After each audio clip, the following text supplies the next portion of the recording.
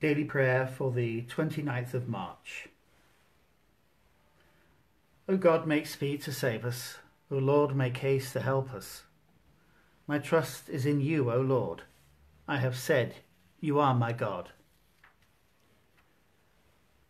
We adore you, O Christ, and we bless you, because by your holy cross you have redeemed the world. Holy God, holy and strong, holy and immortal, have mercy upon us.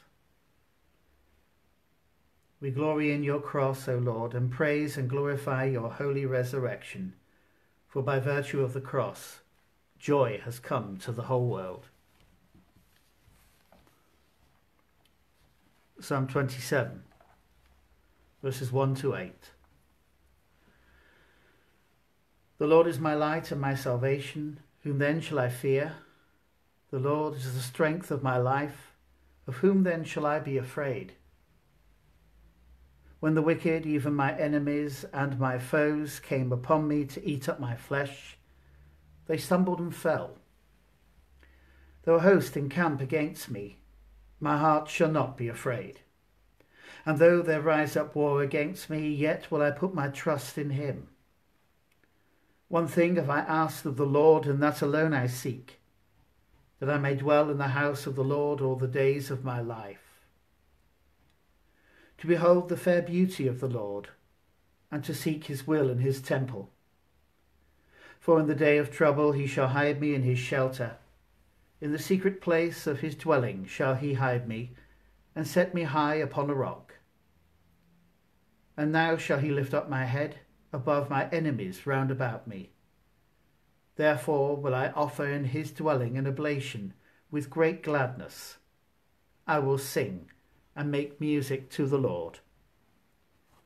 Glory to the Father, and to the Son, and to the Holy Spirit, as it was in the beginning, is now, and shall be forever.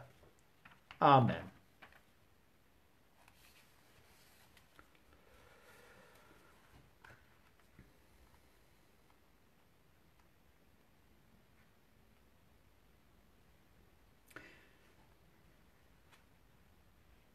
A reading from the Gospel according to Mark. They went to a place called Gethsemane, and Jesus said to his disciples, "Sit here while I pray."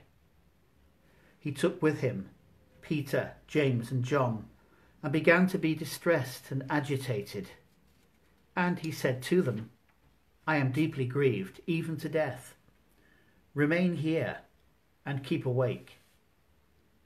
And going a little farther, he threw himself on the ground and prayed that if it were possible, an hour might pass from him. And he said, "Abba, Father, for you all things are possible. Remove this cup from me. Yet not what I want, but what you want."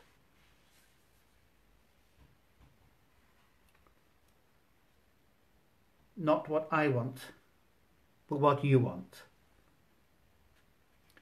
The little boy waited with absolute patience for his moment.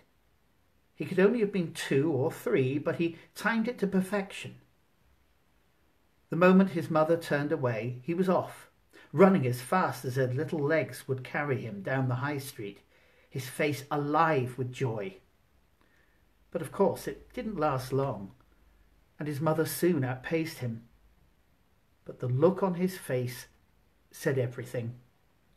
That short moment of freedom meant everything. That child wanted control over his own life. And that is something we value even more as adults. It means everything to us that we can make our own decisions, that we can begin and end our own relationships and choose for ourselves where we live, how we earn. In the Garden of Gethsemane, it is this precious control of his own life that Jesus hands over. He could have avoided the cross and lived life exactly as he wanted, but he doesn't. Not what I want, but what you want, he says, and entrusts himself wholly to the Father. And why? Because he knows that it is when we willingly hand our freedom over to God that we find in him a freedom that lasts forever. No matter how much we value the capacity to make private decisions, in the end, that cannot set us free. Whether we like it or not, we are captives. We are chained up by responsibilities and expectations. We are bound fast by sin and death. We find freedom when we sign over the rights to our own lives and offer them to the Father. In the short term, that may not be the easiest of paths, but ultimately it is the path of liberation. Let us pray. Lord Jesus, you enter the garden of fear and face the agony of your impending death.